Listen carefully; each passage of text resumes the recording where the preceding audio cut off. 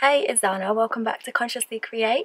And if you're new here, hi, I'm an independent music artist. I write, record and produce my own music, and I also film 3 videos a week here on my YouTube. And this series is all about business and branding and marketing and so much more. So if you see this camera shake, it's because I'm having to hold it by my hand because the sun is shining so brightly on it that it's literally stopping it from working. So I'm like, let me just hold this out of the sun so we can actually film these goddamn videos. For this video, I wanted to talk about something that's been happening recently with Kanye West, where he uploaded his contract with, was it with Universal, I think, on his Twitter.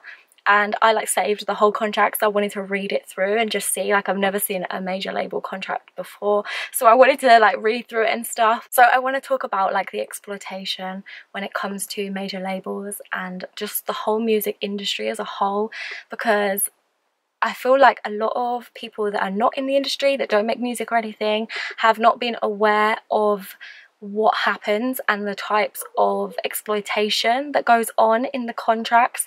And in a previous video that I did on this channel, I talked about I think it was the video about the difference between signing or being independent, and I went into the contracts and what happens and how you have to pay things back and everything.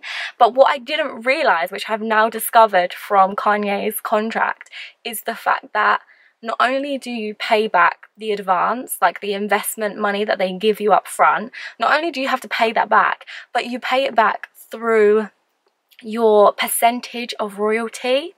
I thought that when money comes in from your streams and from your tour and all of that kind of stuff, it first goes back to the label, all of it goes back to the label to pay them back, and then you start getting your share of the profit. But I didn't realize that what goes back to the label for the advance that you got was just your percentage that you're making. So in Kanye's record deal, he's only getting 18%, which that alone for an artist that big is just ridiculous. 18% is nothing, basically nothing. And so for him to repay the advance that he got, and I saw that he got 3 million just for recording fund. So, and I think it was 13 million or something that they invested in him total. So 13 fucking million. He has to pay back that 13 million just out of his 18% before he makes anything. So his 18% is not going to give him that much, but he's got to use the 18% that he gets to pay back 18 million before he makes anything for himself. That's insane to me. That blew my mind. And that's just so, it's basically impossible. If you're a smaller artist, there's just no way that you'd be able to pay back the amount of money that they invest into you before you make anything. That would take you years, and that's probably why so many artists are broke, because they're having to pay back such large sums from a tiny percentage before they even get anything for themselves. So that just literally blew my mind, and I wanted to come on here and add to the video that I talked about before, where I broke down how contracts work, because that's something that I did not realize, was that it comes out of your percentage. I thought that it's just all profit would pay back the advance first. But no, it comes out of your tiny little percentage. So this is even more reason for me not to even want to sign, because what the fuck is that? And nowadays you have to be quite well known, have a good solid fan base and everything before labels even take interest in you. So you have to do all of the hard work first, build up your whole brand first before they even will look at you.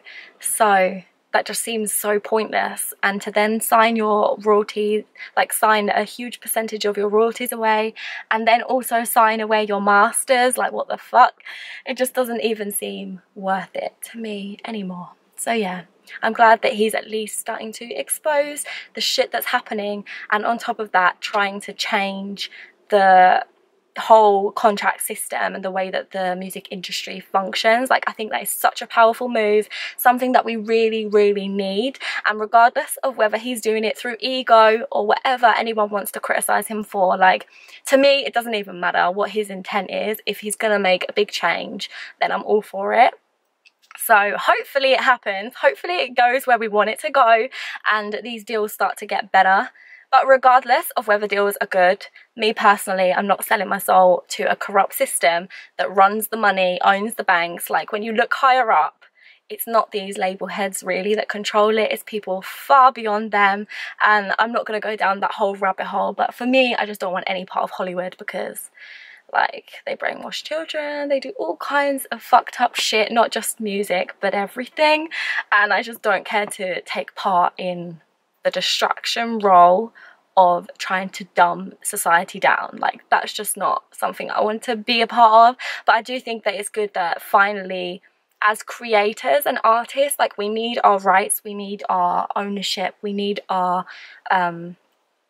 we need our worth to be noticed and realised and acknowledged. So I think 18% is a goddamn joke. Like, I'm not gonna lie, especially for somebody as big as him. Like, 18% just blows my mind. But yeah, anyway, so I hope this video was helpful and made sense.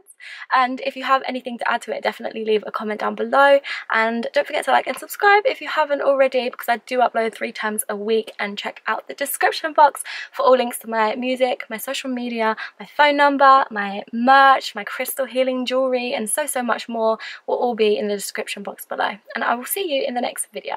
Bye. You could say I love you, I can't get enough, boy, I just want you to myself.